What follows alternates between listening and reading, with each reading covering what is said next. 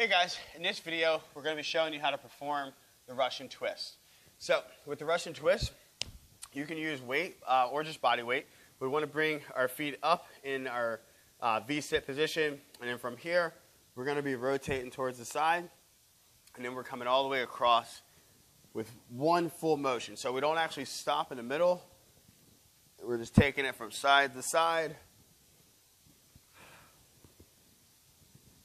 Nice and controlled. We still want to be moving here at the upper body.